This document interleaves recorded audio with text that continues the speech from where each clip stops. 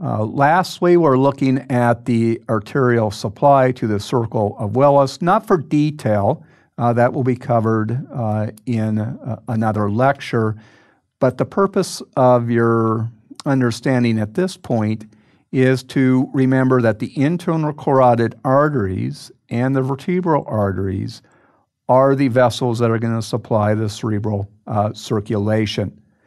The internal carotids are shown here and here.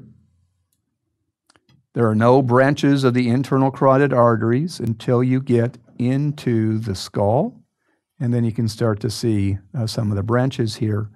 And again, those will be described in detail in another lecture. The vertebral arteries are shown here, these major vessels, and they come together, join to form the basilar artery that we see here.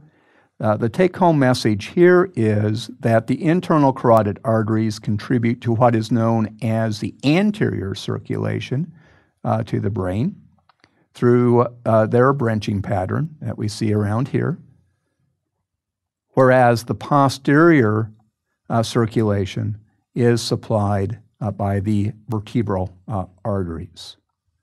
Here's the internal carotid artery labeled for you.